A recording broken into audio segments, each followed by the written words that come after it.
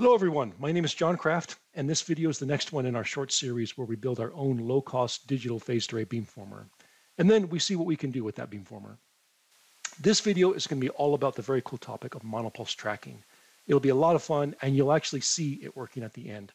And I'll walk you through all the steps so that if you want to build it at home, you definitely can. So in this video, we'll first understand the need for a tracking algorithm. Then we'll go through the concepts and math for a monopulse tracker. And finally, we'll build an adaptive routine that will always keep our beam perfectly focused on the signal of interest. Then we'll demonstrate all of this with our two-channel digital Pluto beamformer. So we'll scan the room, we'll find an RF source, and then lock into that source as it moves around. To do this, we'll be building off the concepts and construction of that Pluto beamformer. We built that in last week's video, so if you haven't seen that video yet, I'd recommend checking it out just to see how we got to this point. And we ended that video by plotting our antenna pattern and then finding the peak of that. And that peak corresponded to the direction of arrival for the RF signal. So if we know the direction of arrival of our RF signal, then why isn't that good enough? Why do we need an adaptive tracking algorithm? So let's think about that now. Imagine that we use our Pluto digital beamformer to receive an internet data stream from a satellite. So we do a scan and we find the RF signal from that satellite. And this is basically what we did in the last video. We then calculate the direction of arrival of the satellite signal and program that phase delay into Pluto. But let's say that it's a low Earth orbit satellite, and so it moves around pretty fast. And when it moves, our program phase shift will end up pointing our beam in the wrong direction. So we need to scan again to refine the satellite signal. But while you're scanning, we can't be communicating with the satellite because our beam is going to be pointed in different directions. But eventually, we find the direction of arrival again, and then we program that back into our beamformer. But then the satellite moves again, and we once again are not pointing our beam at it, so we lose the internet connection. And then we have to rescan again to find where the satellite signal is coming from. But here's the beauty of monopulse tracking. With the same information that we grab from the satellite to receive our internet signal, with that same information, we will also calculate the optimal angle to steer our beam. So our beam will always be pointed at the signal of interest, and there will be no interruption of the data stream. We never have to rescan to find the satellite. This is an extremely clever technique first demonstrated in the 1940s. So let's walk through exactly how it works, or at least one way that it works. I think there's probably multiple variations on this kind of a technique. So this is what our beam looks like now, and let's call it the sum beam, because as we saw in the last video, it is the summation of Rx1 and a phase shifted Rx2. And if you remember from the last video, this is what the sum beam looks like.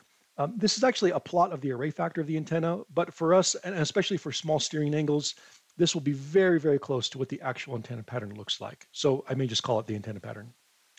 And you can see that this blue sum beam here, and at the peak of that is the red dotted line. And this is the direction of arrival of the RF signal. And at that peak, the signal strength from Rx1 is equal to Rx2.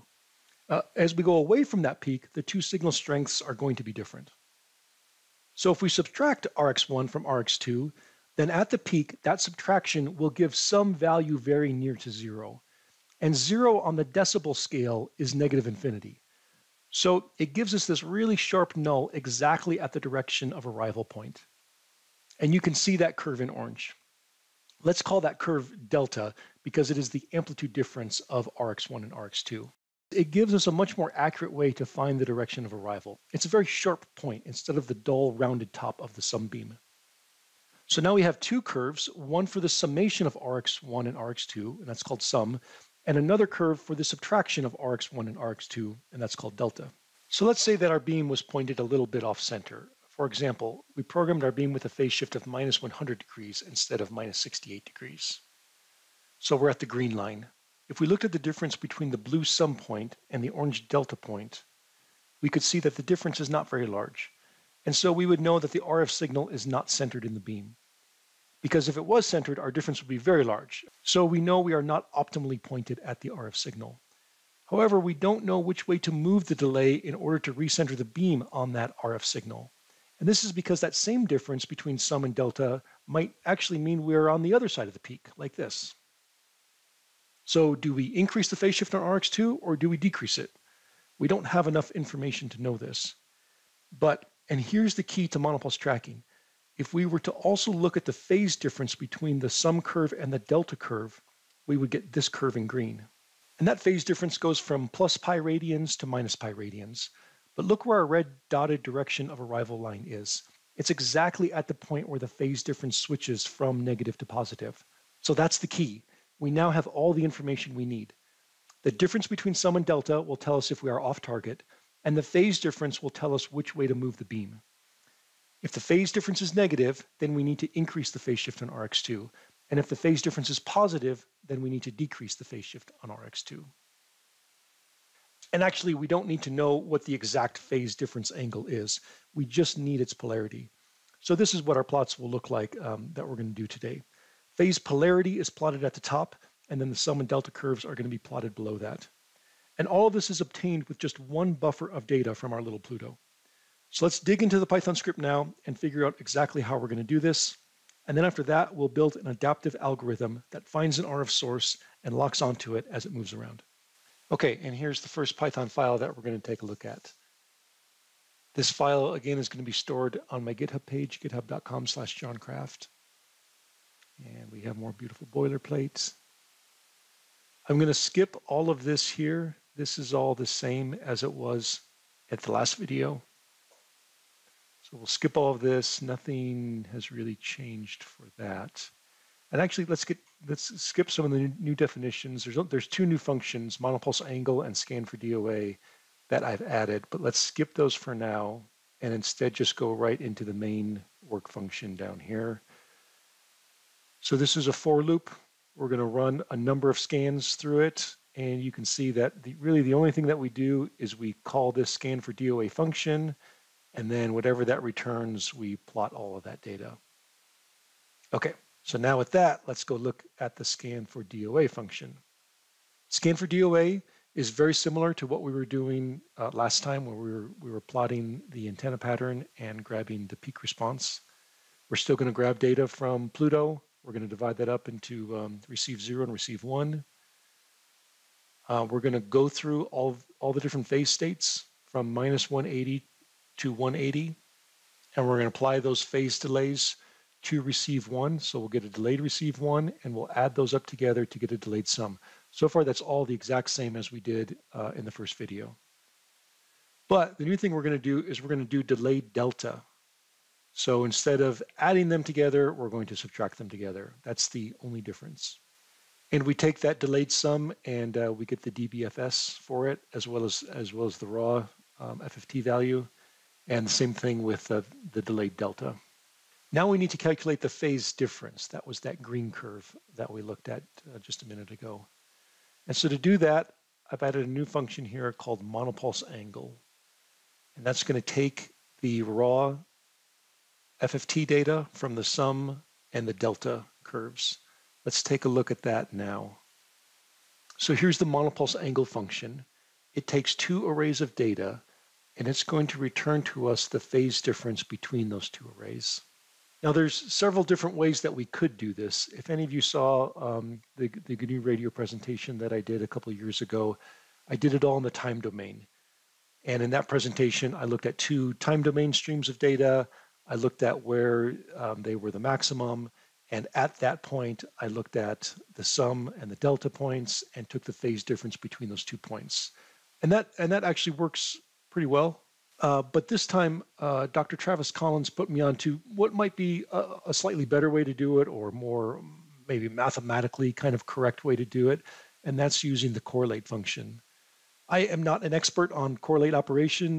There's many places you can find out more information on the internet or books. It's a basic digital signal processing function. It's essentially a multiply accumulate operation where we're going to slide two arrays across each other. We're going to multiply different points together. We're going to add it all up together. And for each data point in the array, we get a number that corresponds to how matched are these two arrays. We're going to do a simpler correlation operation. In NumPy, it's called the valid case. And this is for when two arrays are of the same length. We just do an operation. We do one correlate operation where we overlap those two arrays, and it gives us just one data point instead of a whole bunch of data points that you would normally get in a correlation operation.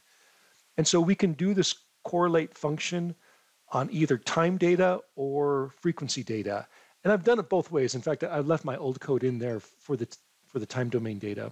And in both cases, we take the delayed sum data and the delayed delta data, and we do the correlate operation on them, and it works fine in both cases.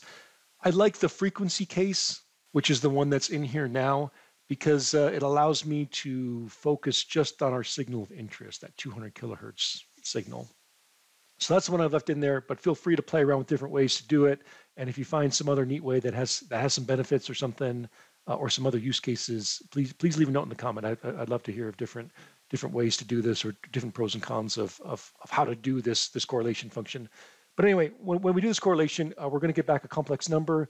Then we take the angle of that complex number, and that angle is going to be the phase difference between these two arrays. And that's exactly what we want. That's what we were plotting on that green curve from the slides that we just saw.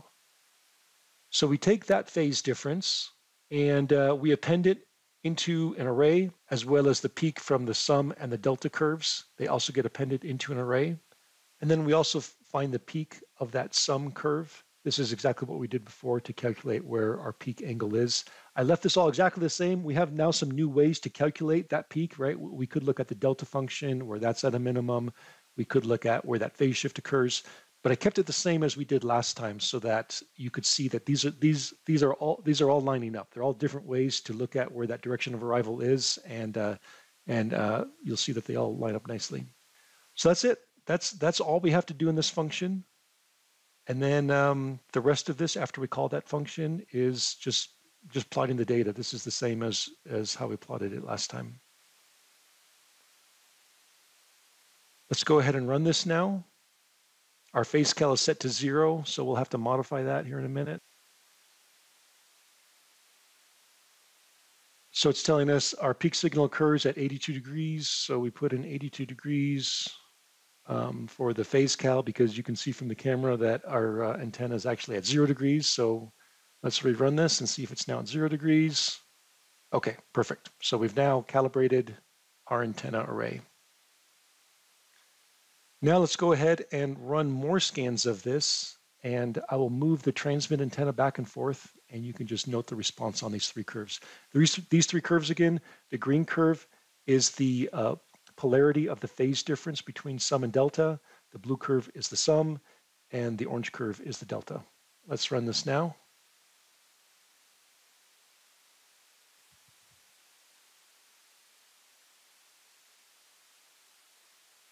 Over here, around -20.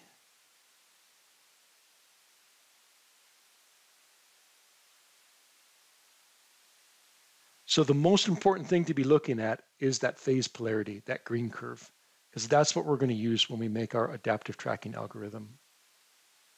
And note that the phase polarity is always negative on the left-hand side and then positive on the right-hand side of the direction of arrival. Okay, so that pretty much does it for this script. I hope that makes sense how we got the sum curve, of course. We did that last time. The delta curve, that's very easy. And then that phase polarity curve, that difference between the sum and the delta channel, the phase difference between the sum and the delta channels. I hope that makes sense now. On our next script, we're going to use those concepts to make an adaptive tracking algorithm. Okay, so in this Python script, we're going to create an adaptive tracking algorithm. This file is located like the other ones on github.com/johncraft. And most of this is going to be the same as the previous one. A couple of things to note. One is that you need to pull in the phase cal that we used on the previous script into this one. That was 82 degrees. It should be the same, for the same setup. The other one to note is I switched from matplotlib to pyqtgraph. Matplotlib is fantastic. It's very easy to use and it produces great quality images, but it's very, very slow. And we're going to do this kind of a strip chart recorder or waterfall plot of angle versus time, and matplotlib is just too slow. pyqtgraph is very, very fast. It's not quite as elegant as matplotlib, but it's very, very fast. And so I think you'll see how much nicer this works here. But I point out PyQt-Graph. I think you also have to install PyQt5 in order to run this. So take a look at the documentation and then install PyQt-Graph library. So all of this is exactly the same as what we saw before. These functions are the same. We've added one new function in here, and that is the tracking function. But I'm going to delay talking about that function until we go through the main script. These commands here just set up the plotting for the PyQt graph. It might look a little bit different than matplotlib, but it's the same kind of an idea. The first thing we're going to do here is we're going to do a scan for direction of arrival. And so we're going to do that same function that we used on the last script, and we're going to get this peak delay here. This is the phase shift that we need on RX1 in order to point our beam. That is going to be our starting point for our monopulse tracker. We're never going to call scan for DOA again. We're never going to scan through all the different phase angles again. We just do it once. It's just for the initial condition of where do we start the monopulse tracker. The monopulse tracker runs in this update tracker block here. Update tracker is called by the PyQt interface. It's just going to repeatedly call it over and over again. And basically what it's doing is it's running this tracking function to calculate a new delay based off of the last previous delay. So let's take a look at the tracking function now. So in the tracking function, we grab one buffer of data from Pluto, and we create our same delayed sum and delta curves. And we get the FFT from those curves. And then we calculate the phase difference between the sum and delta curves, just like what we did in the previous example. But the new piece of this is going to be, we're going to adjust what our delay is based upon the phase angle that we calculate. If the sign of the phase difference between sum and delta, if that is greater than 0, then we're going to decrease the amount of delay that we apply to RX1. If it's the opposite, that is, if that angle between sum and delta is less than 0, then we're going to increase the amount of phase delay that we apply to RX1. And then we're going to return that new delay. With that new delay, we're going to calculate a new steering angle, and then we'll plot all the steering angles versus time. So let's go ahead and run that now. So I'm going to move that transmit antenna there back and forth. And you should see that angle accurately reported on our little strip chart recorder here, this waterfall plot. No matter how fast I move it, it should stay locked in there. Again, we are not doing repeated scans to look for direction of arrival. This is a closed loop routine where we're updating the steering angle only based on the information out of that received data packet. It's a very cool technique. Hopefully you can see how fast it works. I hope that overview was helpful. This is just one way to do monopulse tracking.